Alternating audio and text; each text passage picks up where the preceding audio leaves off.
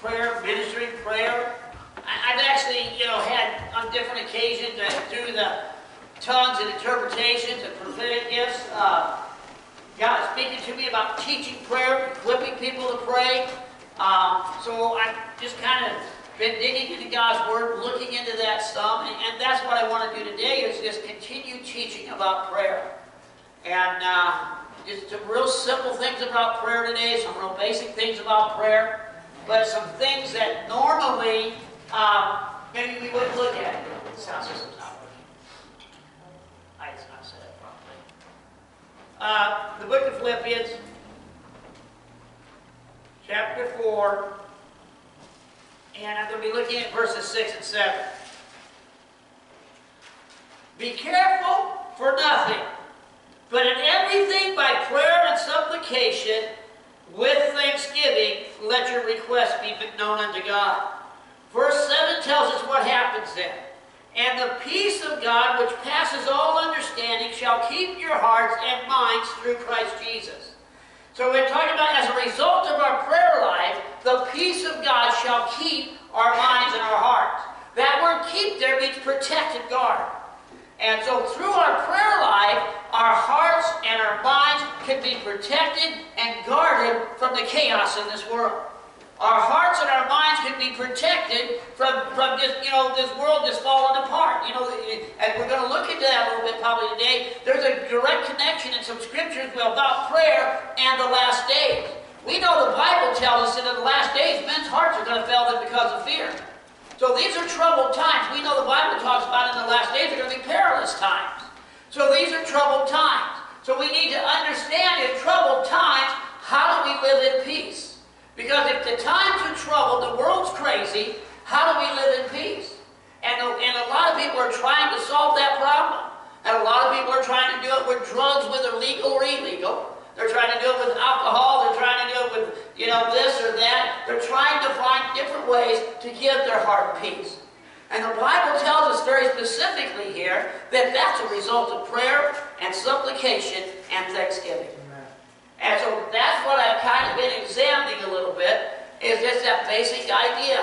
And I don't know how far we're going to go as far as teaching a series on prayer, but the Lord has just put it in my heart to go to certain scriptures that talk about prayer and just examine them a little bit.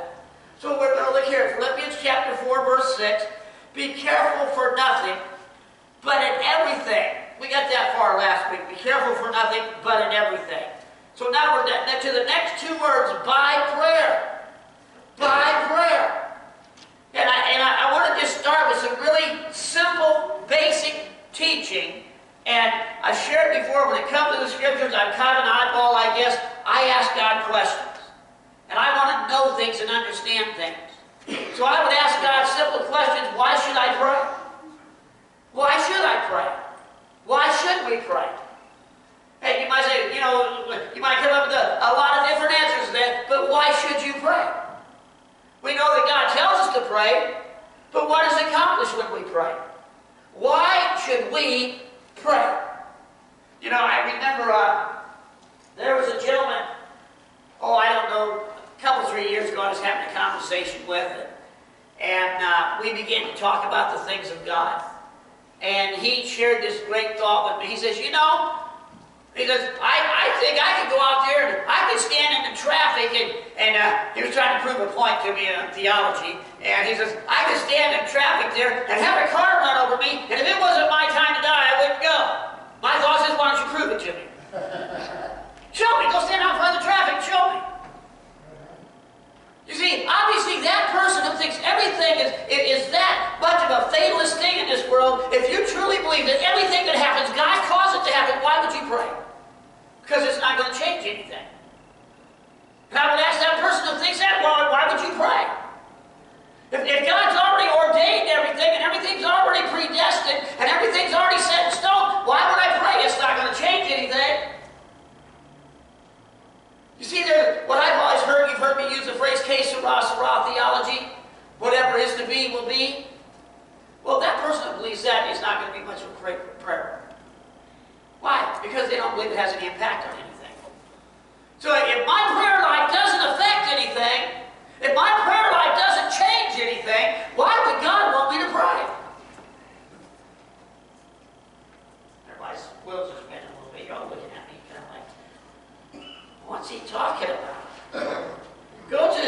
chapter 22.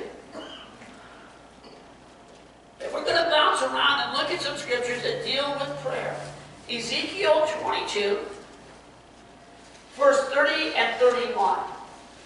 Now, to the person who has that idea of God, that person who has that idea that God does whatever He wants to do, whenever He wants to do it, and it doesn't matter what we do, this scripture is going to shock them.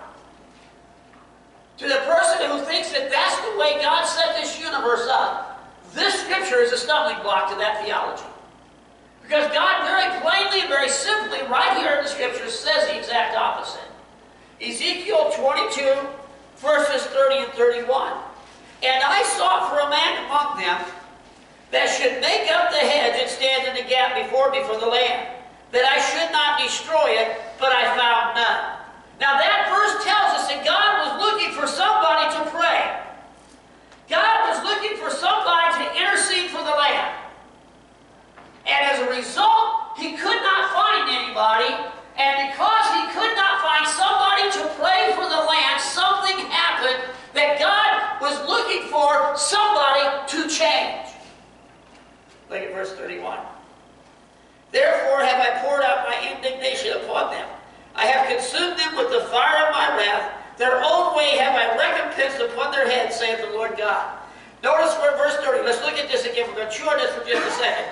I sought for a man among them that should make up the hedge and stand in the gap before me for that land, that I should not destroy it. In other words, God is saying, I'm looking for somebody who will pray so that I will not destroy this land. The next verse says, but since I couldn't find one, I destroyed the land. So apparently, our prayers have a big impact on what happens. God is saying here, I sought for somebody to be an intercessor. I sought for somebody to stand in the gap and to pray for this land so I would not have to destroy this land. But since I couldn't find anybody, I had to go ahead and pass judgment upon this land. I could not find anybody to pray. You might say, Pastor, that seems far-fetched. Go to 2 Chronicles chapter 7.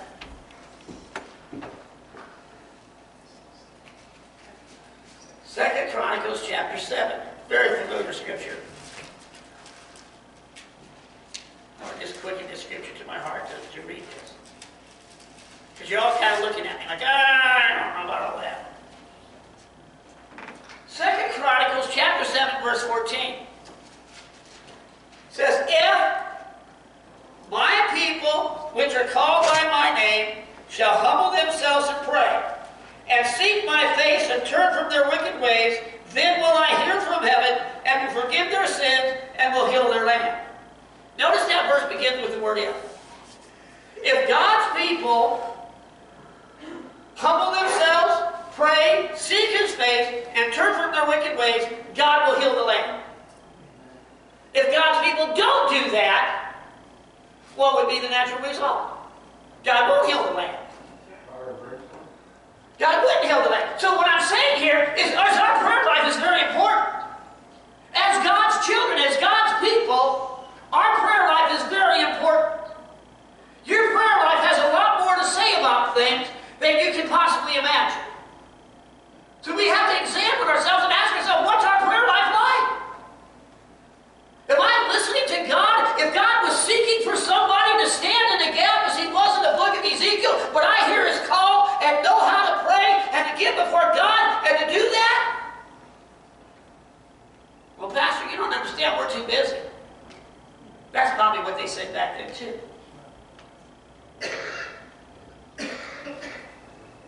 Hallelujah. Just food for thought. God sought for a man. God sought for a man. God sought for a man.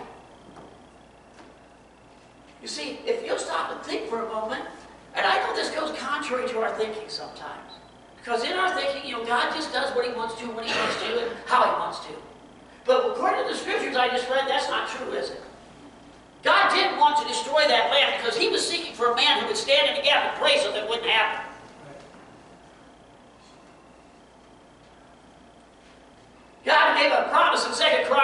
that goes today, if we will hear God's voice, and we will humble ourselves, and we will pray, and we will seek His face and turn from our wicked ways, God will heal this land. But if God's people don't, what's the result? It all says, if God's people just stand here, we complain about the politicians, and we watch this land go down the tubes.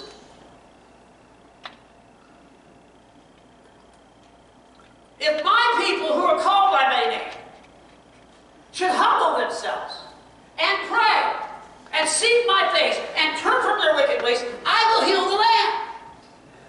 So, can I put it to you bluntly? The fate of this nation is in the hands of Christians' prayer life, not in the hands of the President of the United States. The fate of this nation is in the hand of the Christian's prayer life, not in the hands of Congress, not in the hands of the Senate, not in the hands of the governor, not in the hands of the mayor.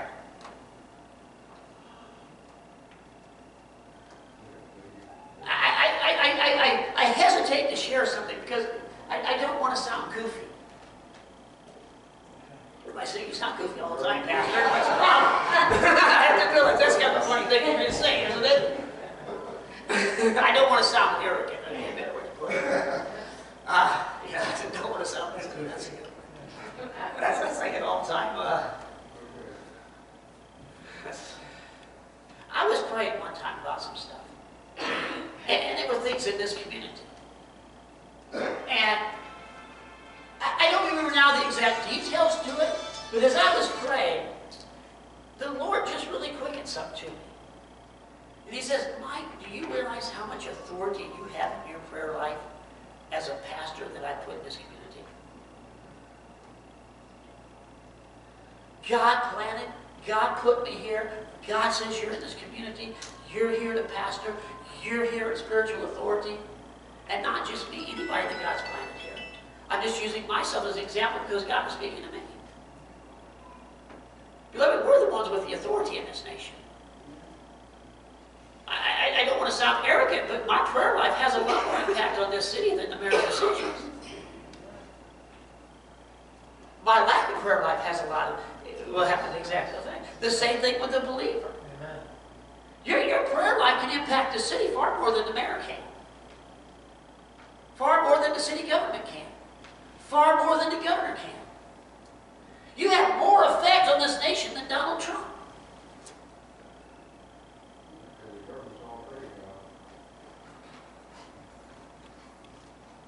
Why pray?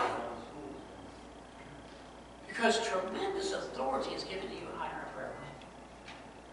And tremendous consequences take place as a result of our prayer life, and tremendous consequences take place as a result of a lack of a prayer life.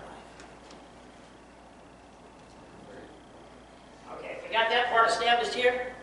The Bible tells us in 2 Chronicles chapter 16 that the eyes of the Lord go to and fro throughout the whole earth, and searching those whose hearts perfect toward Him, so that He might show Himself strong on their behalf. In Revelation chapter 3, Jesus knocked on the door and says, if any man will open, I will come into him and sup with him. Jesus is a seeker. God's Spirit is seeking people right now. God's Spirit is seeking people right here in this service, speaking to hearts, calling people into a prayer life, calling people into a season of prayer. God is moving across this nation, trying to move the hearts of God's people and to bring them to a place of prayer that will correct the course of this nation.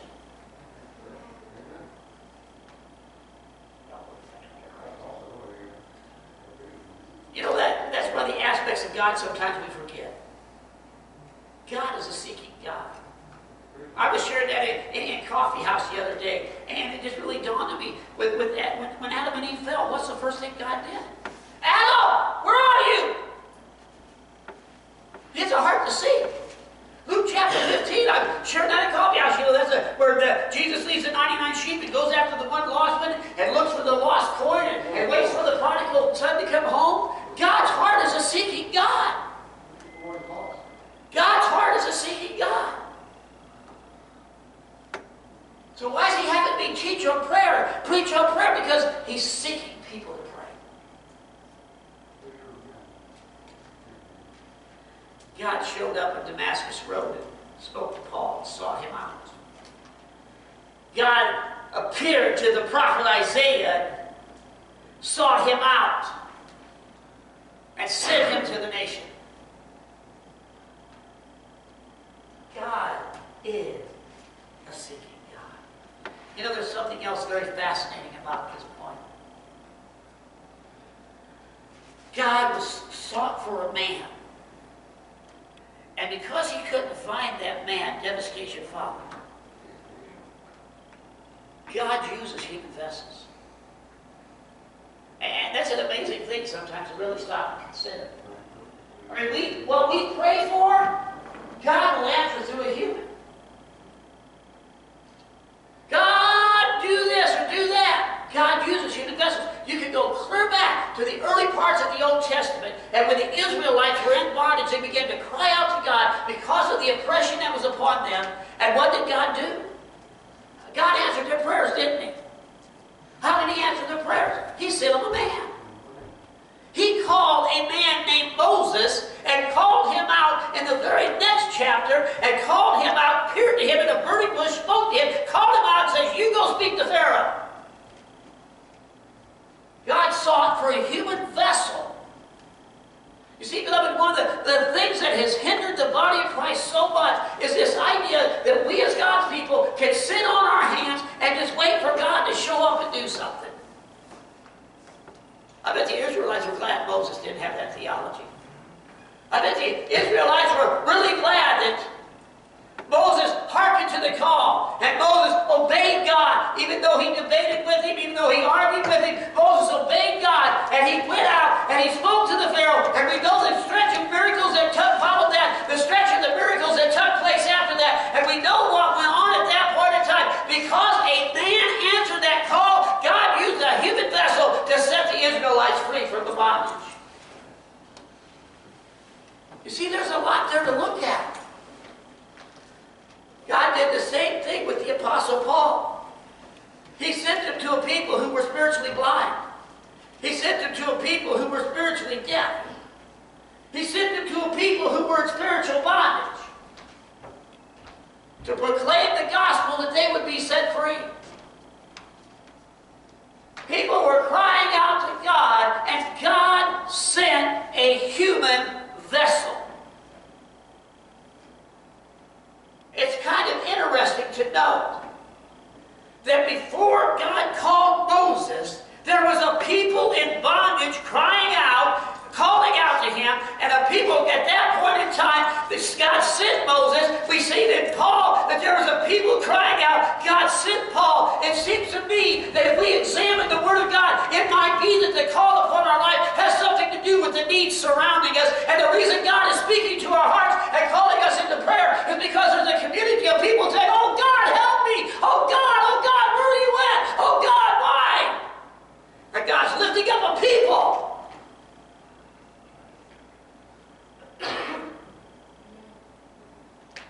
All the prayers for this community, God will answer through human vessels. Paul seen Jesus on the road, he's blinded. God sent a human vessel to pray for him. That he could see. And he would be filled with the Holy Spirit. Why wasn't Paul sitting there thinking, well, God wants me to see, God will heal me. God worked through human vessels. I sought for a man. You see, when he sought for a man there, nobody answered that call. And as a result of nobody answering that call, there was devastation. But there's other times in the Word of God where we can see that people did answer the call. And God turned judgment away. There was a time in the Israelites, when they were delivered, Moses went up on the mountaintop talking to God. While he's gone, what did they do? They did a big golden calf and they were worshiping it. And they did that big golden calf. They began to worship it. God's up there talking to Moses. Says, Moses, you need to go back down. You need to go back down. And you need to deal with them. And Moses went back down. God's using human vessels. And when Moses went back down, Moses seen the situation. God said, that's it, I'm wiping them out. I've had it, I put out with them. I'm going to wipe them out.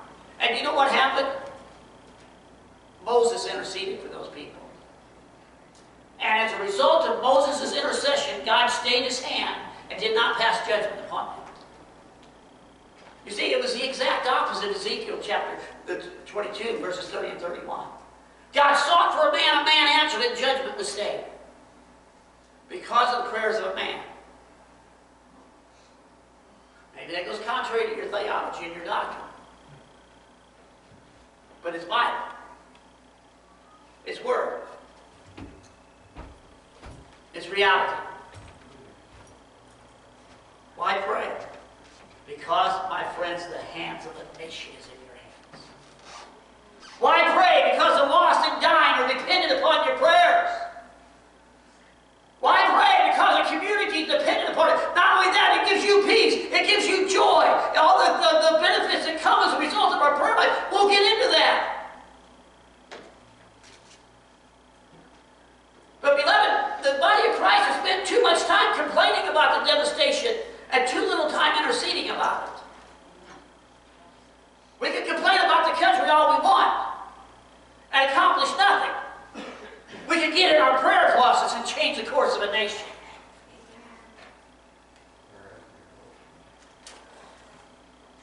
Let me go to that.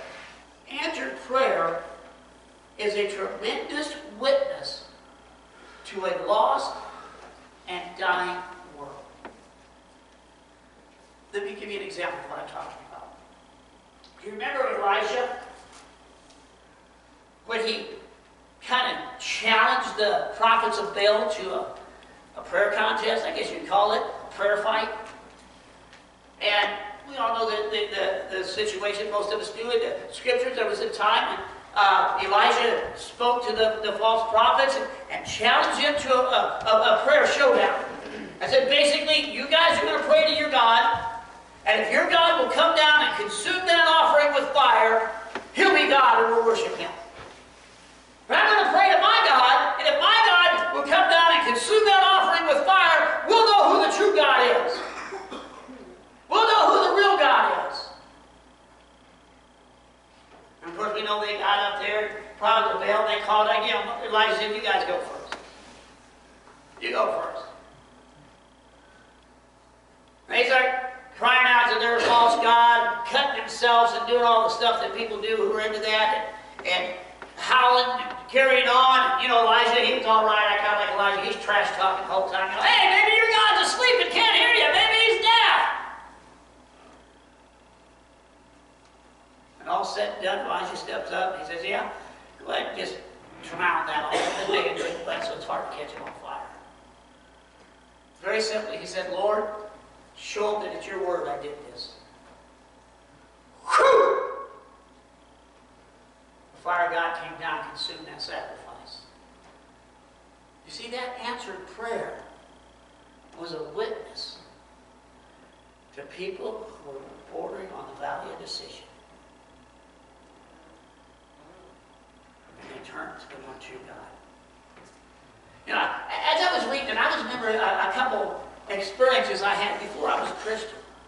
And one was I was talking to a guy who was a preacher, and I was just humoring the man. He said, you know, is there anything I can pray for you about? Whatever. You know, yeah, sure, pray for me to get a job. I didn't have a job and stuff. Well, the next morning, somebody called and hired me. And I'll never forget that. Just something inside me, I knew, wait a second, that was an answer to that prayer. And the guy who hired me was a Christian. I thought, you know, I didn't respond to it, fall down on my knees and say, God, I'm yours, or anything like that time. But I knew then that was an answer to prayer, and that was a testimony to the reality of Jesus Christ. And I seen that same thing with that man who hired me. I seen the same thing one day. We were out, we were working, the weather was getting nasty. He says, I'm going to pray that God will hold this weather off. And I go, whatever. He stopped right there and he prayed to God that you'd change this weather, hold this weather off, and it cleared up. You see, I was an unbeliever. But both of those instances, I saw something. I saw that God was real. to the prayer lives of individuals. You see, beloved, answered prayer is a tremendous testimony to the reality of Jesus Christ to a lost and dying world. Does our prayer life witness to the resurrection of Jesus Christ? There was another time that Elijah prayed for a widow's son. God raised him from the dead. She said, "Whew, I know you're a prophet now. I know your words are true." Tremendous witness to the power of God. You say, but wait a second, that's Elijah. I mean, my goodness, you can't be comparing us to Elijah. You can't be comparing yourself to Elijah. You can't be comparing this bunch to Elijah. I mean, we can't pray and see these miraculous things happen because like Elijah did. Well, guess what? I picked Elijah specifically to answer that question for you. Turn your Bibles to James chapter 5. James specifically, so when that question rolled up, he said, yeah, not me. Not me, preacher. James chapter 5. Let's begin at verse 16. Confess your faults one to another and pray one for another, that you might be healed. The effectual fervent prayer of a righteous man availeth much. Verse 17, Elias, that's Greek for Elijah, was a man subject to like passions as we are, and he prayed earnestly that it might not rain, and it rained not on the earth by the space of 3 years and 6 months. And he prayed again, and the heaven gave rain, and the earth brought forth his fruit. You notice how verse 17 begins there? Elias was a man subject to like passions as we are. In other words, what's the point that God's making there? If Elijah can do this with his prayer life, you can do that with your prayer life. There's no difference. The only difference is we got more understanding than Elijah did. What do you mean? He was a prophet. He was an Old Testament prophet. He didn't have a New Testament. Hallelujah. He didn't have the revelation that you and I have. He wasn't baptized in the Holy Ghost. Luke chapter 18. Moving on. Luke chapter 18. Why pray? Because we can shake a world with our prayer life. We can shake a city, we can shake a state, we can shake a nation, we can shake a planet.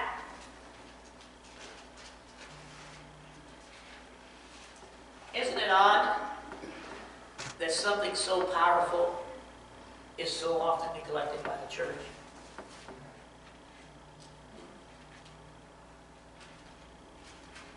God says, here, I've given you the ability to shake your city. Man, no, Pastor said, we just don't have prayer meetings anymore because nobody comes. Ain't that crazy?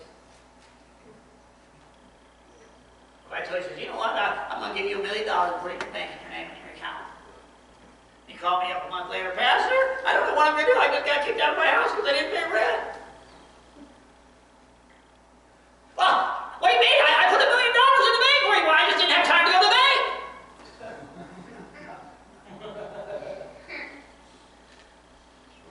God says, I gave you the ability through prayer to shake a nation. And my people say they don't have time. The greatest resource upon this planet is the life, the prayer life of a believer. Hallelujah, with me? Amen. Luke chapter 18, verse 1. And he spake a parable unto them to this end, that men ought always to pray and not to faint. Not to faint. Not to faint. Is it possible that the reason that we see the prayers of the saints so lacking in so many cases that we fainted? That we spiritually fainted? That word faint means there to just lack courage, to lose heart, or to be faint-hearted. You know, one of the things that, as a pastor, you sometimes have a different perspective of things than you may have as an individual. And what I mean by that is, I'll see how things will happen sometimes. And I will see things sweep through a congregation. That, maybe you think, well, Pastor, I got this problem, and I'm just really struggling with it, and your church attendance really kind of begins to decline, and some of the things in your walk begins to decline, and you think, well, I'm really going through a battle. But as a pastor, you see that as a whole sometimes. I mean, there's times that I see us as a church go through things as a whole. I see this person going through this person going through this, this person going through this, and this person going through this, and this person going through this, and this person going through this, and I realize, wow, there's a spiritual attack going on here. And it's not just the enemy messing with somebody, but there's an attack not only upon an individual, but upon a church. And you can see that in the body of Christ as a whole sometimes. You see, beloved, that's what fainting is. Those times when you, let me put it this way. This is not for you to answer.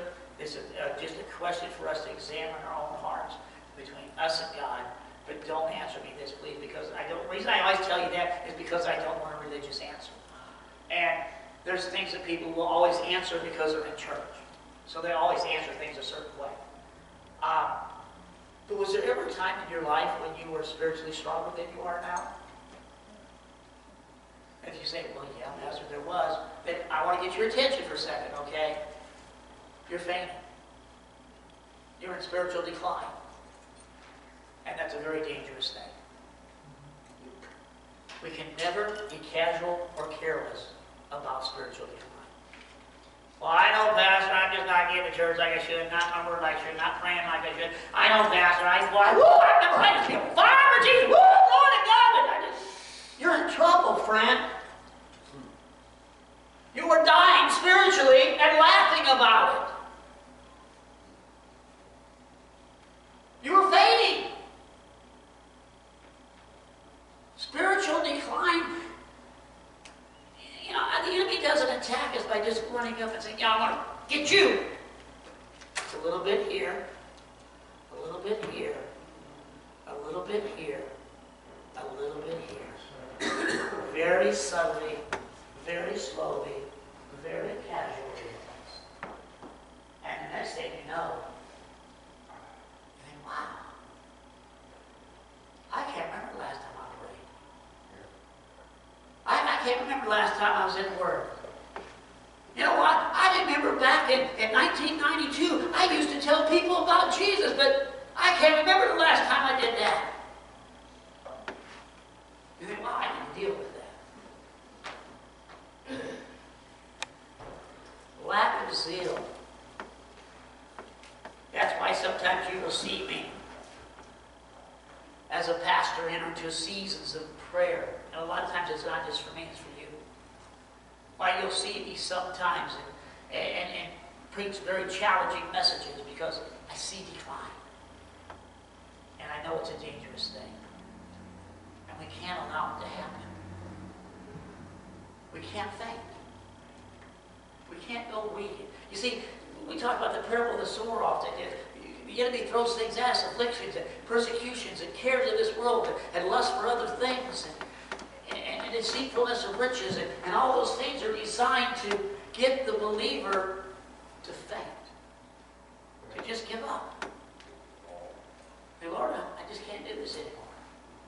I'm tired, Lord. We're in danger of fainting.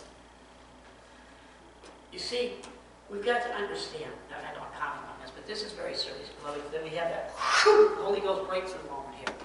And we hear from God. And understand the enemy's devices. I know this is going back a long time ago, and probably most of you don't know who I'm talking about. How many of you know who Rocky Marciano is? Raise your hand. We got a couple of them. Okay. Not Marciano, Marciano. The difference. Rocky Marciano was my dad's favorite boxer. He was my dad's hero when it came to boxing. So I used to give him grief all the time and pick on Rocky Marciano just to get him going. And Rocky Marciano actually retired undefeated heavyweight champion of the world. The only man that's ever done that. But Rocky Marciano had an odd strategy as a boxer. And it really was very simple. But he just about knocked out about everybody he ever fought. And I don't know what the numbers are now, but just about everybody he ever fought, he knocked out. And I don't know if he ever won a decision. But his strategy was, when he was out there boxing in the early rounds, was to hit you in the arms. Hit your arms. And I mean, you think, well, what good does that do? Well, you let that guy beat you in the arms for about 10 rounds and see how you feel. Because what happens after you lose your arms? That's boxer's only weapons. That's all he has. And when those are gone, you're gone. It's over. You can't block, you can't punch, you can't do nothing except stand there and knock you out. Wow. Very subtle strategy. Very few people caught what he was doing. And that's how the enemy works. He doesn't come in and just instantly try to overpower you. He tries to get you to faint. A little bit weaker, a little bit weaker, a little bit weaker, a little bit weaker, and then suddenly it's the 10th round. And he says, I'm going to take you out now. You see, spiritual decline is very dangerous. Go to 2 Corinthians chapter 4. I'll roll here. We're talking about prayer, and you're talking about all this crazy stuff. This is all stuff that's very, very relevant to our prayer life. 2 Corinthians chapter 4, verse 16.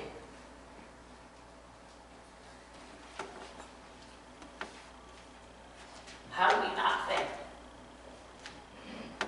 The Apostle Paul lived a pretty rough life. And if you examine his life, he went through some stuff. I mean, like most of us probably never have. As far as, being beaten, stoned, thrown in jail, anything, abuse that person can receive, he received at some point or another. And, but he kept on. And he never fainted. He understood how to do that. 2 Corinthians chapter 4, verse 16. For which cause we faint not. Well, how do you not faint going through all that stuff? But though our outward man perish, yet the inward man is renewed how often? Day by day. Spiritual decline means you're not being renewed day by day. The way to stay out of spiritual decline is to be renewed day by day. You say, how do you do that? Well, there's a couple of ways that the Bible tells us. And one of those is in our prayer life. And one of the funny things is once the prayer life starts declining, that you're not being renewed, and the prayer life declines, you're not being renewed, and the prayer life declines, and you're not being renewed, and the prayer life declines. And you don't have the energy to get out of the spiritual building. The Bible says that the Word of God is food too. Why did Jesus say, man shall not live by bread alone, but by every word that proceeds out of the mouth of God? If we don't eat and we don't drink spiritually, we're going to faint. And those of you who have been through these battles know what I'm talking about. Those times when you think, well, you know what, yeah, I haven't been praying, I haven't been in the Word. Do you ever notice that the longer you go, the harder it is to get right again?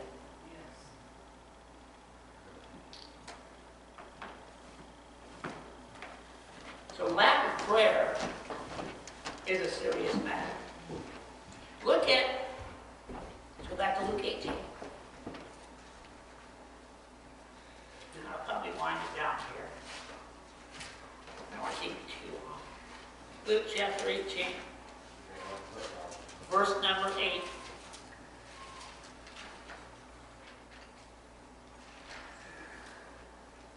Luke chapter 18, verse 8.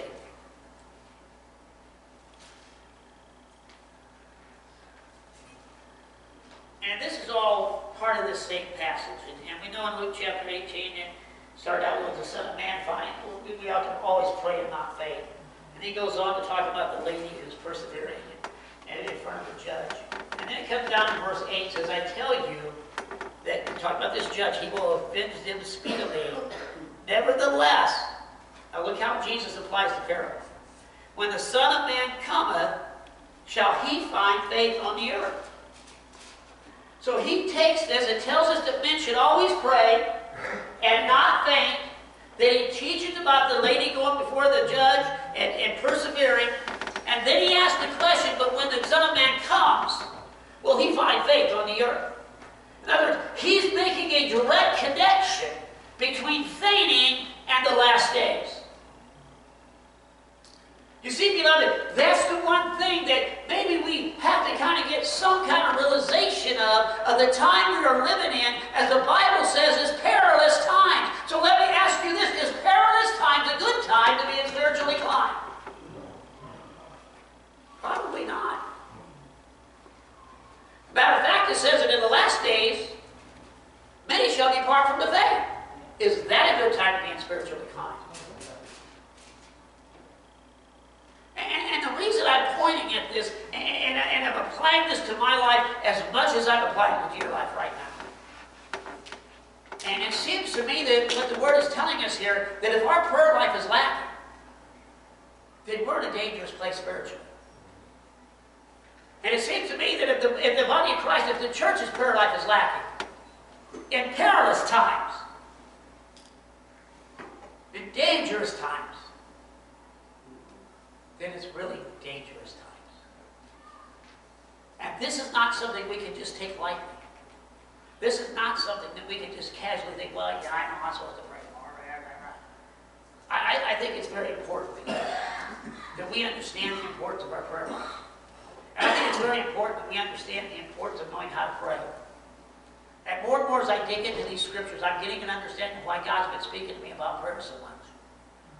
And I'm getting an understanding why the Spirit of God has been moving in my life in so many different ways and shapes, calling me to teach people to pray. Because, beloved, this is 911 urgent. Judgment Day moment. We need to examine our prayer lives and make sure it's intact. And if we're lacking, if we're declining, we need to deal with it. If you're declining spiritually, I'm sorry if I seem like I'm beating people up with it. I can't get off of it. And I really didn't intend on taking this message this direction. Early this morning as I was praying, the Lord kept speaking to me about the danger of spiritual decline. And if you're spiritually not where you were, if sometime in the past you were spiritually stronger than you are today, you are declining, and trust me, you need to deal with it. It needs to be dealt with. Because you only decline more, and decline more, and decline more, and decline more, till the day comes when you don't want to hear about God. It doesn't just automatically change. Boom! Okay, well, yeah. Okay, things are different now.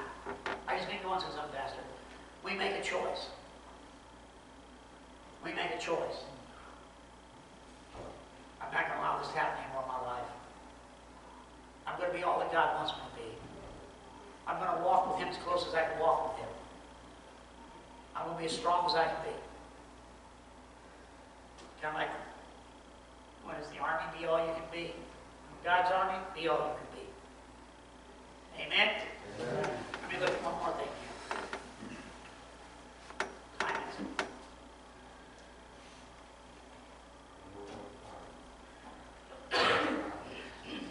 Luke chapter 11, verse 13. 2 quick points, and I'm going to wind down.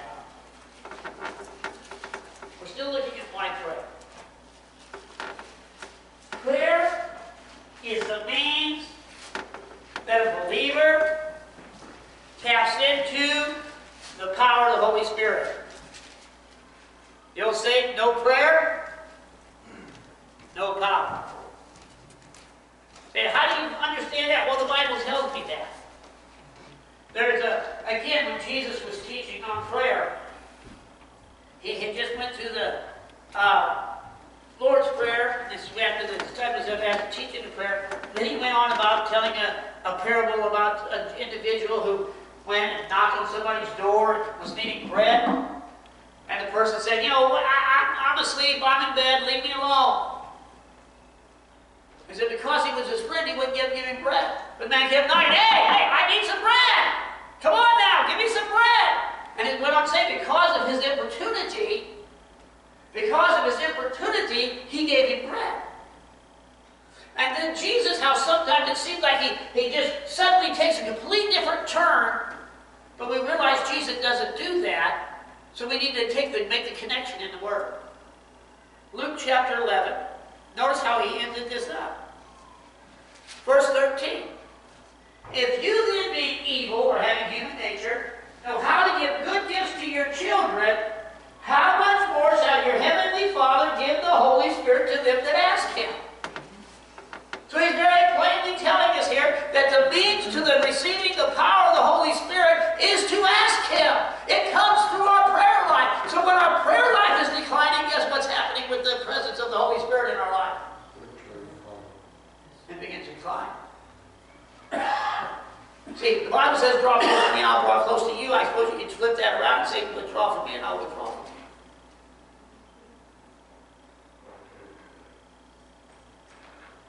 I think this would be much different.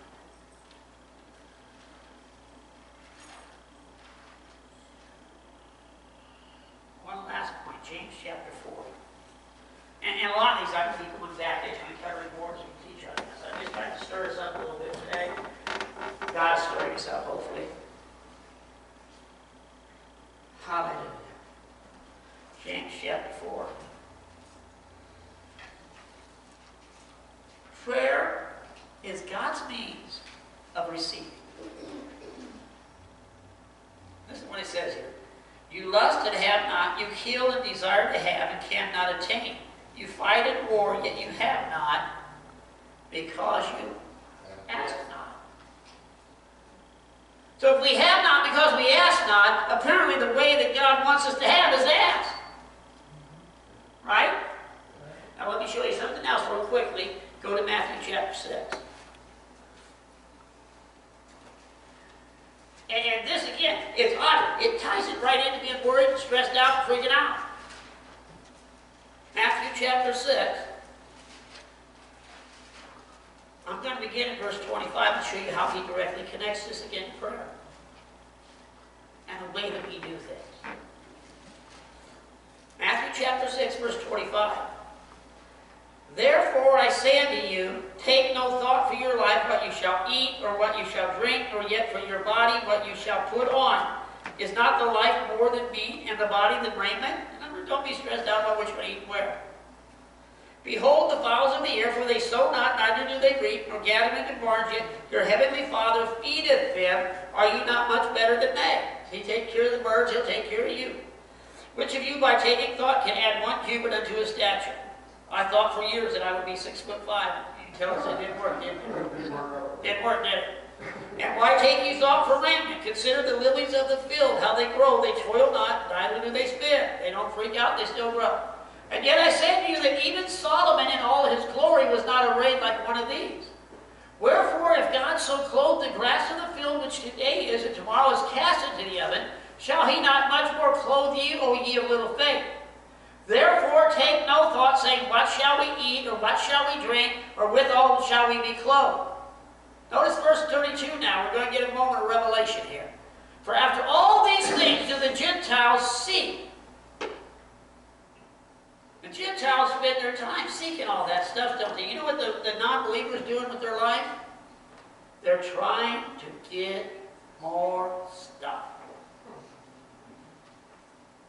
They work like crazy, don't they? To get stuff. Their life is based around getting stuff. I asked the guy that owns a business where I work at, I said, if you got a lot of money and don't enjoy none of it, what good is it? So, is there something wrong with having clothes and food, a place to live? No. Obviously not. Is there something wrong with having stuff? No. The distinction Jesus makes here is not the stuff, but how you get the stuff. Verse 32. For your heavenly Father knoweth that you have need of all these things. The heavenly Father knows that you have need of them. But he has a different plan for you to receive them than for the world's way. The world has to scratch and claw and consume their health and do everything they can to try to get stuff. God says, I know you need that stuff.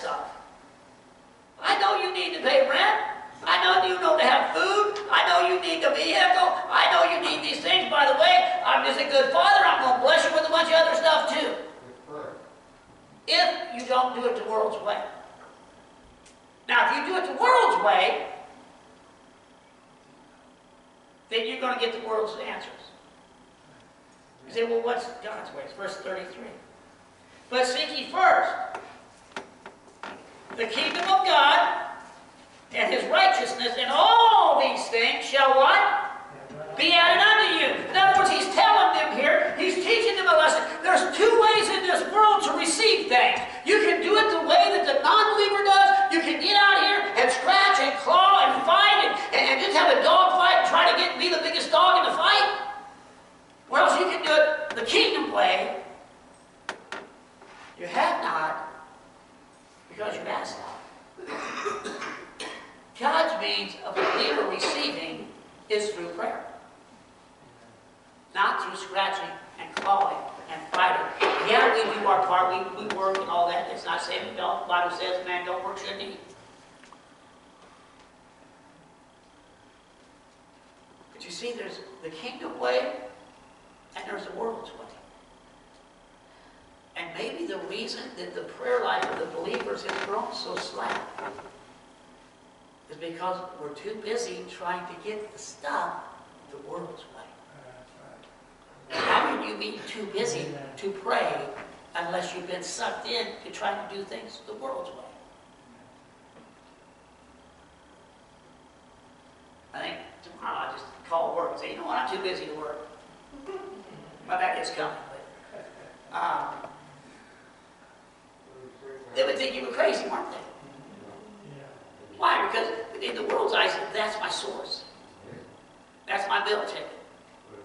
How can I be too busy to pray when that's how I receive from God? That's how I receive the stuff.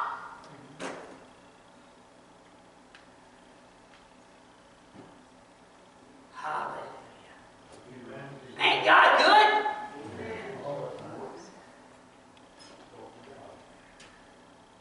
Seek ye first the kingdom of God. First thing. Well, I'll pray when I get around to it. Now when you get around to it, seek ye first. I'll get in the Word when I get a chance. Seek ye first. I'll worship God when I get a chance. Seek ye first. I'll put some money in the offering if I got something left. Seek ye first. I'll get in the Word. Seek ye first. That means we do the God stuff first. And the rest of the stuff if we got time left.